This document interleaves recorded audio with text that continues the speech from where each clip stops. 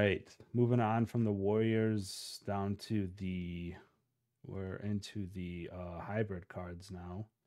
Mhm. I have to find that first one. I went by it. Talk a big game. Talk a big game, yes. Yeah. So this is, yeah, as we just said, talk a big game. Pitches, it is a blue stripe, zero cost, brute guardian action. It reads choose a number. The next time you deal that much or more damage to a hero this turn, create that many might tokens. And it blocks for 3. Great card. I think it's really good. Yeah. Issues with the card. Cost 0. Great things about the card. Cost 0. It's just like this is a really I really like this because it's I think it's a nuts Rhinar card. Absolutely nuts. Yeah. It gives you something to do with multiple blues, and if you can line up like some sick intimidate stacks, it's like I know what's gonna hit. Because like, Yeah. listen, you ain't blocking with shit. It's really interesting in like Bravo as well, where it's like, all right, I know your armor. I know if you're running D-Reacts, hypothetically, or if you're out of them, and then like your all blue hand can at least turn into like, I'm gonna turn this into like a 0 for 3, 0 for 4, 0 for 5. I had it the other night turn into a 0 for 6 with Rhinar. That's sick. I Yeah. went red barraging, talk a big game, call 6, because I'm like, all right, so I know you're not running D-Reacts, and you have 4 block on equipment, and here's an Alpha Rampage for 9. Oh, no, wait, it's 13, because you only have 1 card left in your hand. And you have 1 card to block with, so you're going to block 3, and then if you block with your 4 equipment, that's 7. So I get 6 might tokens. And my follow-up turn was club for 10. Yeah. Jeez. Um, I think what I really like about this card, and I think you just gave a good example to that fact, is that it's kind of it's not how do I put this? It's kind of a smart man's. It's like you have to like really kind of suss out what you're doing and how to play it, right? You can't just slam this down. It's not just a, +3 damage. You have to kind of think through things like you just said. Does they have defense reactions? What's the armor? So I like the interaction that this provides. And it also, your opponent knows what you're doing, right? And knows and obviously you called the number, so they have some agency in this decision too. It's not just create 3 might tokens. Now I hit you with something. So cool card. I think it's a okay, I see you card. yeah, I agree. Because it's not gonna fit in everything. But definitely is like I really like this card too into like aggro decks where it's like, okay, like I know you don't want to block, but Yeah, it's true. if you don't block this, I'm gonna call minus whatever your armor is. I'm calling that. Yeah. Give me a Yeah. card. Yeah. Um, That's so true. it's kind of like a winter's bite in that regard. So I'm a big fan of this card. I think it's really interesting. Yeah, Winter's Um, Bite with agency, right? Because yes. they can Yeah. choose to either give you the might tokens Yep. or not, Yep. which is okay with me. Yep. Okay, next one up is Runner. And I have to find it. Yeah. All right, let's get right into it. Next All card right. up, Brute Warrior hybrid card. It's a red. It costs 2. It's called Runner. And it says attacks for 6, blocks for 3. Pretty good. It says Yep. when this attacks, if it has go again, create an agility token. This card is pretty good. I think I think it's I'm gonna say some things that are gonna shock some people. So I want to hear what Ted has to say first. I think if you've been watching the live streams this weekend a little bit like I haven't been glued to them. But the one thing that I notice is that these heroes are definitely designed in a way where you want agility tokens. And when you can string them together, I think that very easily goes from limited to CC. And I think you want to play this card. This card is really good.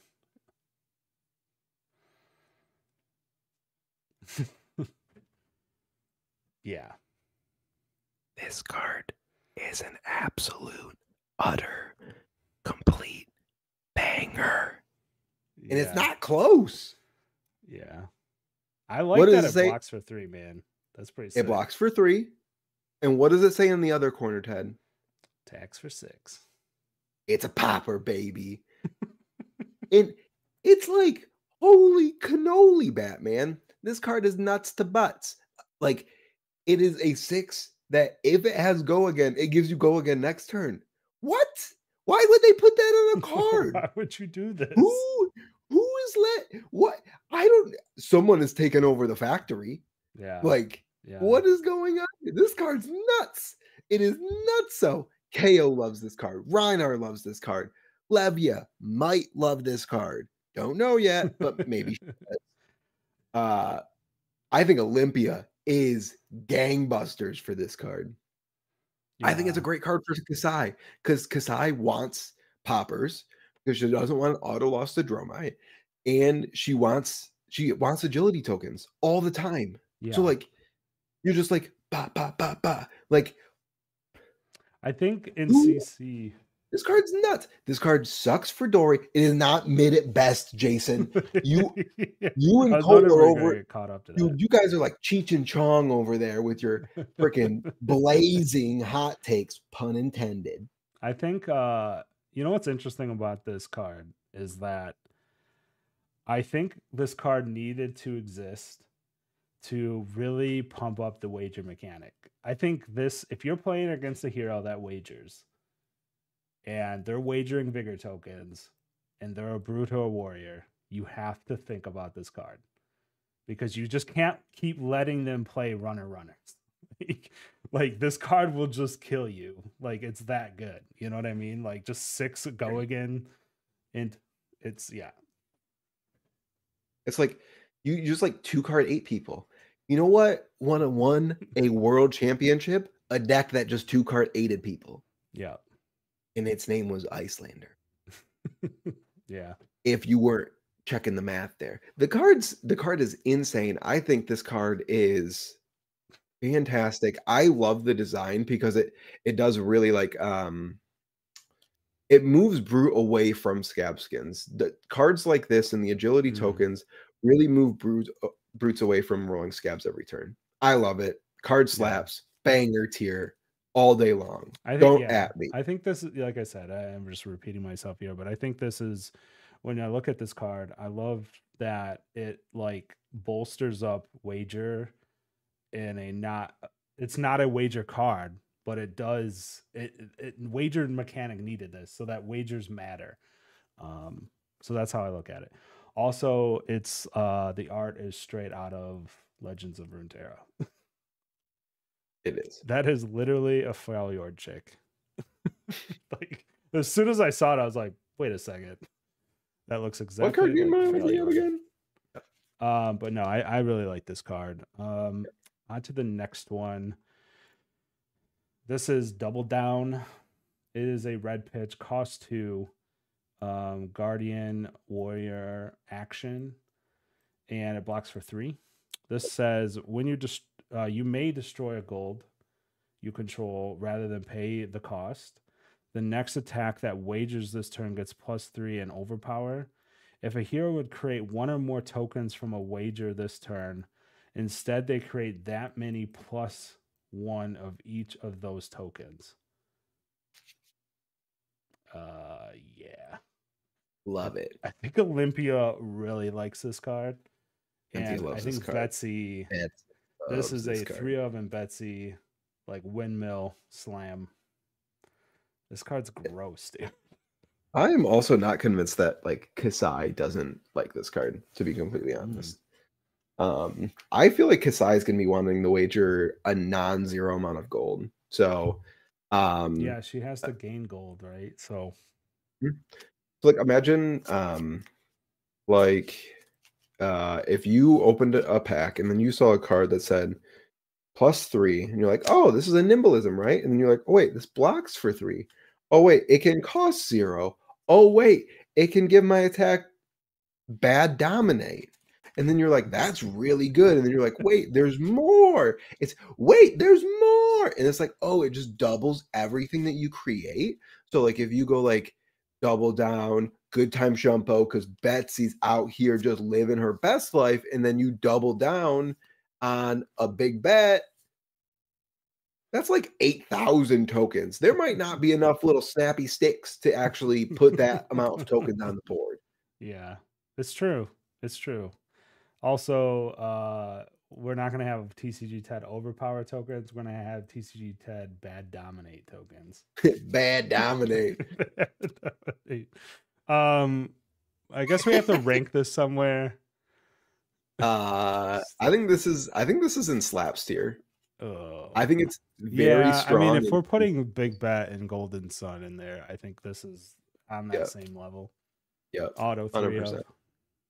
Yeah, I think it's auto 3 of an Olympian Betsy, and it's not close. And then like maybe Kasai wants to run it. I don't, maybe Victor, like in a no, just kidding. Never mind. I'm lying. I'm drunk. No. Go next. Yeah. So we've made it to the generics. First up is Nasty Surprise. It is a blue pitch, 0 cost attack. Yes, attacks for 2, blocks for 3, and it says when an opponent's effect puts this into a graveyard from anywhere, create an agility, might, and vigor token. I think this is adorable. Yeah, I don't want to be arsenaling this, man. Like, it's a great ninja card, and I'll leave it at that. That's real. Like, you are not putting this card in your deck to try to counterplay like CNC or Codex. It's like putting a bad card in your deck to try to like make a matchup better. It's like, why don't you just put better cards in your deck, and maybe that would make your matchup better. But this card does slot in very nicely into like Katsu and Fi. So like, we just talked about how Katsu doesn't want a vigor token though. True.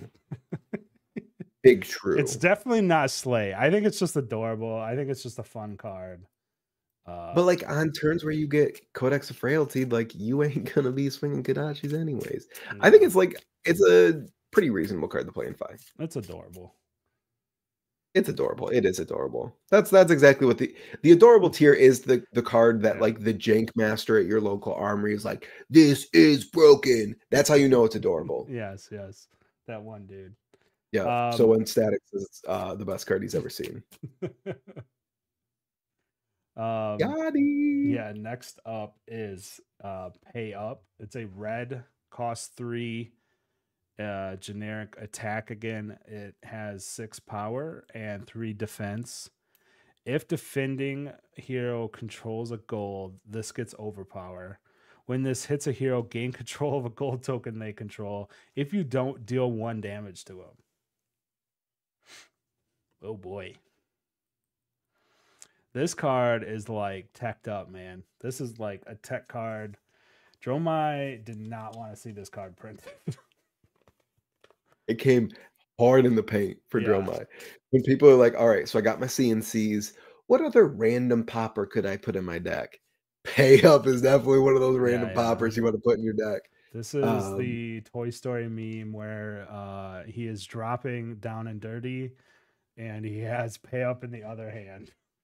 Yep. This is slots right in. Yeah, it's very good. I think it's okay, I see you. Like, it's not like crazy. I think it's like a super techie card. But yeah, I think it's really solid. Like I said, it's like down and dirty on steroids. It's probably just mid as hell, to be honest. Yeah.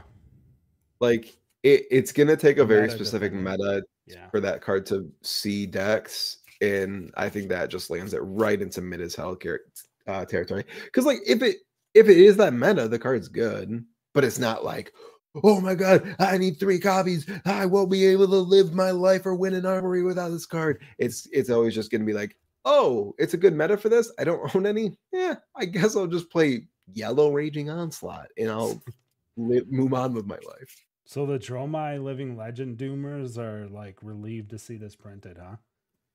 Next All one up right, here, next Ripple card. Away. It is a Ripple away. generic attack. It's a blue pitch. It costs 2. Attacks for 4, blocks for 3. Um, There's a it lot of things. has some text on it as well. So instant, discard this. If an action card would create one or more tokens this turn, instead it creates that many minus 1 of each of those tokens. This is adorable. Yes, it is not Slay tier. No, it's just adorable.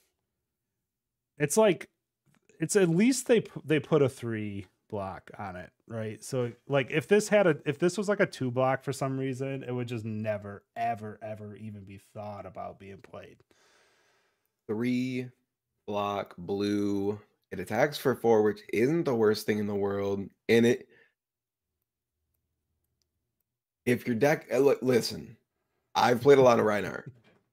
There's a lot of bad cards you had to put in your deck before this set just to make a functional deck. Yeah. If your deck already sucks, let's say your name is Arachne, this is not the worst blue you could put in your deck. There's a lot worse blues that you could put in your deck, and this ain't one of them. So it's at least adorable. I looked at it as like Pursuit finds its way into a lot of decks, right? Because it gives you that extra card, that extra intellect. But it blocks for 2, so it was always kind of like, yeah, okay, I guess. So it's like if Pursuit blocked for 3, I think it would find its way more into the slot. This just doesn't have good enough text, right? Pursuit's infinitely better text. I think that this is a card kind of like keep an eye on though, because LSS has like really started to push like token creation, trying to like move value into future turns so that one, fatigue isn't as big of an issue for the game. Because if you can move a bunch of value into a following turn, maybe take a little bit of a turn off, but you can move that value into the next turn with this token creation, then fatigue isn't an issue and the game is still fun and not just like go burr, play your entire hand aggro. If we continue to see a lot of token creation, this could be a very good tool for defensive decks to like negate some of these like trying to set up like big pop off turns. Yeah, it's interesting. At least that's why it's adorable. So, yeah, and we've made it, Nate. We made it. Guess what, guys? We made it to the best card of the set. I don't think I'm that far off on that statement either. So, next card up is Standing Order. It is a 0 cost attack. Attacks for 4, blocks for 3, and it says when this attacks or defends, you may put a card from your arsenal on the bottom of your deck, and if you do, it gets +2 attack and +2 defense. I thought you had to pick one. Does it get both? No, it says and. It gets +2 attack and +2 defense. Oh shit, you're right. I can't read. You're just slapping it in banger? Yeah, dude. It is a... This is like slapping your knee, hooting, hollering, yeehaw. Banger dead. I think it's a banger. I think if the card slaps, don't get me wrong. The modality of this card, I just don't... Bro, 0 for 4s are like handy to start with. Then it blocks for 5. What deck wants a 0 for 4 right now? I think it's just good. Like I don't know. It is a good card in aggro decks that want to. It's like better flex. It's better wounded blow. This is like a grade A Briar card. It becomes a popper, which is like pretty awesome. But Briar doesn't exist anymore. Yeah, I don't know. Yeah, why'd you say Briar? It's a Briar card. This is the most Briar card I've ever seen in my entire career. Yeah, it would be pretty cool in Briar, but no, I think this card's really good. I think it's a banger. I could see you could talk me into slaps. I think it slaps. I think this is like a yeah, This is a because now card. when I think about the price that it's gonna be at, I kind of have to move it out of Banger because I don't think it's like a $30 Majestic, Mm-mm. fortunately. It Yeah. might be only because it's generic, but like I think it's like a $15 to $20 Majestic. this is one Majestic that I think might sell for higher the first week and a half of release and then drop down because people think it is that, like, they think it is the Command and Conquer of Flesh and Blood, but really it's like the Easter egg of Flesh and Blood, right? Mm. Easter egg doesn't make every deck, but it always gets looks. Oh, That is what this card is. yeah, yeah. All right. Like, this Fine. card isn't codex level. It is not like, look at card, put like, as soon as you start building a deck, you Yeah. put that card in. It is I've been man, convinced. I agree. it Dang it. slaps. I Yeah, think this card is it's so good though. definitely it's a really good card. It really comes down to, like, this is one of the cards that you tech into once you see the meta. It Yeah. is not the card that you start your deck building journey with, though. Yeah. Warmonger's not either. So like why is Warmonger's $40? I don't know. I think I don't know. Because It'll it's the be best interesting to see card in how the this set, goes. and there's way too many good cards in this set. Yeah, it's true. There's a lot of good cards in this set. They can't all be $50. I mean, they Or can maybe be. they Listen, can I'm be. opening 160 boxes. They're all $50, guys. Send me the bills now. Jason, it is not a $10 card. It will be more than that.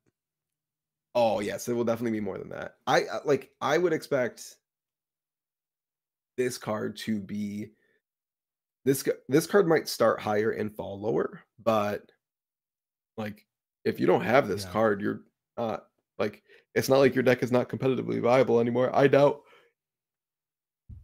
if there was a tournament today, I don't think that this would make many decks. Yeah. I don't see Dromai showing up all that much. And I think that's where I would start. I I would will always show up because Draw My players are two things. One, delusional. Two, always going to show up with Draw My. It is the basically their entire existence. I love you all, Draw My players, but Draw My is just not a good deck. It never converts. You can't even convince me otherwise. You guys have been going on 2 years and you barely won a all right, calling. all right, all right. They're already dead, Nate. You're beating a dead horse here. You're killing them. I think, yeah. All right, fine. Slaps. I agree. Next one up, Nate, Tenacity. It is a yellow pitch, cost 0. It is another attack.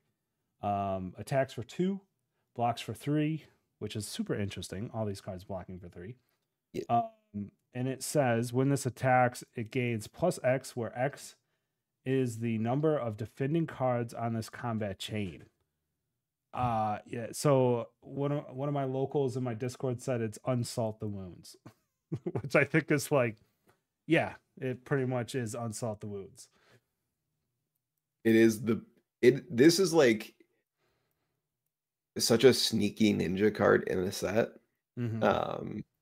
I think this is like good in Katsu, and I think it's fantastic in Fi.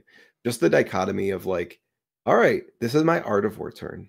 Mm-hmm. I will pop Mask of Momentum this turn, and you can't just block everything and I'll just go get a Lava Burst. It's like I'm getting Salt the Wound or Tenacity. You tell me now what I'm getting, because either all this stuff is hitting or none of it's hitting. Yeah, that's true. That's a good point. Yeah, it's kind of like a little anti-fatigue for them, right? You Yeah, can't, yeah, not that it's kind of hard to block them out if you have to be a pro, but I think this gives them a little bit extra room into yeah. it. I think this is okay, I see you good. Yeah, definitely. Okay, I see you. It's only gonna hit a couple decks. Mhm. But it does have like some like kind of interesting if Prism like Luminaris still existed, this would be a very interesting Prism card. Oh Because yeah. it's yellow. Because it's yellow. It being a yellow strip is quite interesting. Um, Yeah, it's Bizarro. It's Bizarro Salt the Wounds, right? It's Yeah. it's It's literally the like opposite. it's like a weird Bolton card. Um, because like especially in the end game, Mm, it's always getting the buff, so you can always give it go again. yeah, for sure. Next one up, last of the generics before we head into the expansion slot. This one, Seduce Secrets, yellow strip, cost 0. It is a generic instant. It says, look at the target hero's hand and the top card of their deck. That's it. If this was played from the optional draw card, this is, I feel like Slay level. I don't know. I don't see this like hand knowledge and deck knowledge is kind of interesting, but like, bro, it's an instant. It's like such a rely. I hate no blocks, especially no blocks that do very little. It I want to say this is adorable. Only because it has like the Jank Master is already brewing up their Seduce Secrets deck with their sensors, and I know every card in your hand already. I know what to call a sensor. I'm not saying nobody's gonna play this. People will play this. I People will think, play this in UPF. It yeah, will get played, unlike Slay. Slay will never get yeah, played. Slay will not get played. I think if it they saved the LSS saved this card by putting that second line of text saying that if you play it from Arsenal, you get the draw card. Because like Yes. Draw without that, card this is favorite. Slay level like Terrible. That would instantly, actually be Slay. instantly. So I The think fact they that you draw a saved their card is asses with this card by being like, well, I guess you get the draw card. all right. I'm gonna Dell had a good question. He said if all the slaps and bangers are $10+, then we're talking solid EV, right? Um so I think two of this I think Big Bet and Golden Sun won't be $10 cards, but I Yeah, think they slap. yeah, Um that's true. I like because they're specializations, they'll probably fall into like the $5-ish range, probably lower. Uh Your widespread cards, I think, are a good. Or Widespreads aren't locked. If they're locked, it so the way I look at it they is are kind of locked though, right? That's how they're evaluated right they're now. not. They're not, but they are. Chain and Blitz was playing the Widespread Ruin. Um, Yeah, but I don't think that's like pushing the value around all that much. it does. It So, like, if you're looking at like a card pool, like the first thing that you look at is like, okay, is this a specialization? All right, so the Victor specialization. The only people who are going to play that are people who want to own that, who are going to own and keep that card, are going to be people who want to play Victor. So there's the Mhm. Victor mains, there's the like Guardian players who are like Victor curious, and that's it. I don't think Victor Those are likes the it only very people who are going to much. own that card. So like let's say that's 500 people. If we have let's say like primed to fight. Now, primed to fight, you've got your Victor mains, you got your big Betsies, and then you have your Bravo people who are like, all right, whatever. I get it. I haven't had to buy a card in 2 years because Bravo's been unplayable and we haven't really got any support. Actually, that's not true. Starstruck is a busted card. But they basically had to buy one card in the last year, right? Yeah. Um, like, all right, we can splurge on the primed to fight. So then you have the pool of people who are now you have Victor, Betsy, and Bravo mains.